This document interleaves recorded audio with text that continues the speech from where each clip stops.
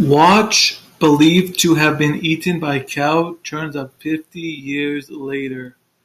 A British farmer was reunited with his Rolex watch 50 years after it was believed to have become a meal for a hungry cow. James Steele, 95, said he bought the Rolex shortly after his 21st birthday in 1950, but he lost it about 20 years later while working on his Shropshire, England farm. If you want to read the rest of the story, the link will be in the description below. If you're new here, please hit that like button, hit that bell for notifications. If you want, please subscribe.